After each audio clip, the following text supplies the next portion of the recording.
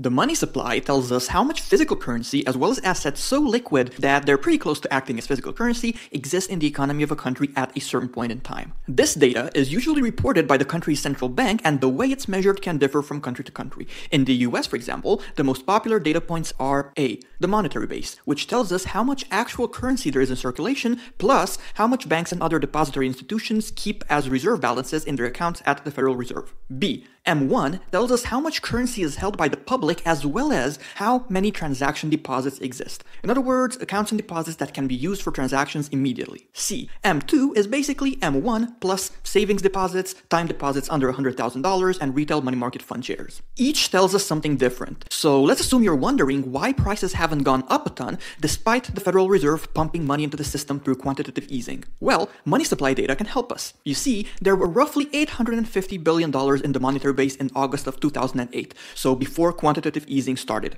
At the moment of writing, after multiple rounds of QE, that figure went up to approximately 3.8 trillion, so about 4.5 times more, down a bit from its peak of close to 4.1 trillion in August of 2014. By comparison, the M1 money stock, quote-unquote only, went up roughly 2.6 times from approximately 1.4 trillion in August of 2008 to 3.7 trillion today, and in August of 2014, when the monetary base peaked, it was barely at 2.8 trillion. The M2 money stock went up only 1.8 times from 7.8 trillion in August of 2008 to 14 trillion today, and in August of 2014, it was at just 11.5 trillion. As can be seen, the central bank can indeed increase the monetary base at will, but in our case, it did not control what happened next. If it prints even 100 trillion, but that money just stays parked with them rather than find its way into the real economy, prices obviously won't go up. If, however, it would give each US citizen an equal share of that 100 trillion amount, well, good luck with that.